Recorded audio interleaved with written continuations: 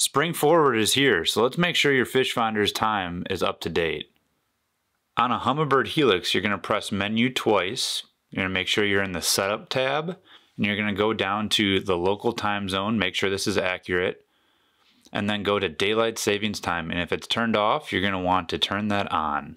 Now the time should adjust 1 hour forward and you're ready to go. A Humminbird SOLIX or APEX should automatically adjust for daylight savings time, but if it doesn't, here's how. From the home screen, tap Settings, General tab, and down to Time, Date, and Format. You're going to open up that menu, go down to your local time zone, open that up, and at the top of the list is daylight savings time. Make sure this is turned on. If this is enabled, your SOLIX or APEX should automatically adjust for daylight savings time.